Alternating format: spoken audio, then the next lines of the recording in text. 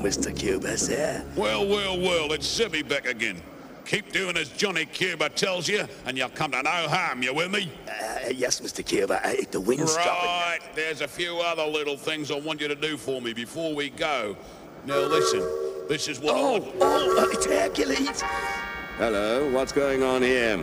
Oh, yes, Zebedee. And where are you taking our friend, the well-known Johnny Cuba, eh?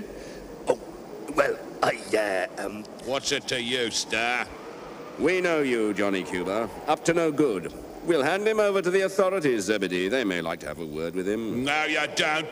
Oh, wait a minute! The gangster tried to back out, but collided with Zebedee. You will not go anywhere. Just to make sure, Zebedee rammed into Johnny Cuba, trapping him against the quayside. Well done, Zebedee, my dear. Come on, let's take him in. I'll break your stack for this one. They can't hold Johnny Cuba! The authorities did hold Johnny Cuba and gave official thanks to Zebedee and Hercules.